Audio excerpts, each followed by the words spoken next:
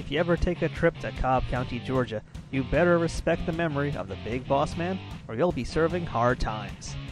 Ray Traylor, who passed away in 2004, was best known as the Big Boss Man during his time in the WWF. Mattel has made a new figure of him as part of their WWE Network Spotlight line, featuring an outfit of the wrestler that he wore back in 1989. I missed out on the first Big Boss Man figure that Mattel did back in their Elite Series 14, so I'm happy that I can catch up now thanks to this re-release.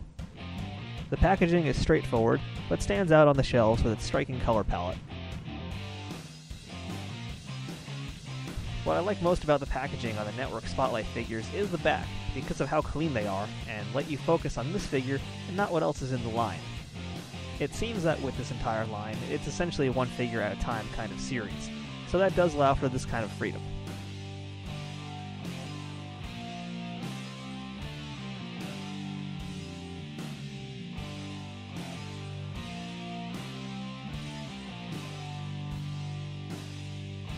There seems to be no differences between this figure and the original version from Series 14, other than this re-release does not include the ball and chain accessory that the Series 14 one had.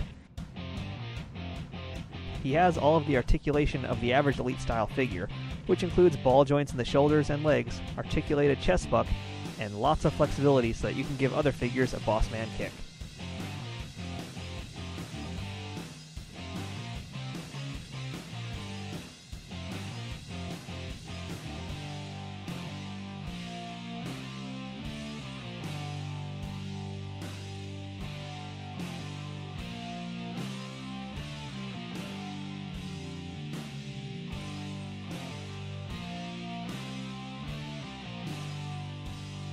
The figure includes his sunglasses and nightstick, which comes in handy for when you want him to have a hardcore match. Although Mattel has not made the Attitude Era version of Bossman just yet, but here's hoping that they might.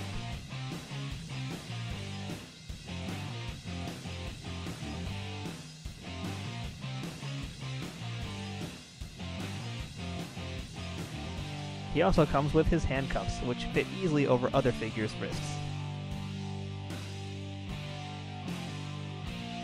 If you missed out on the first release of the Big Boss Man, here's your best chance to find him at a reasonable price.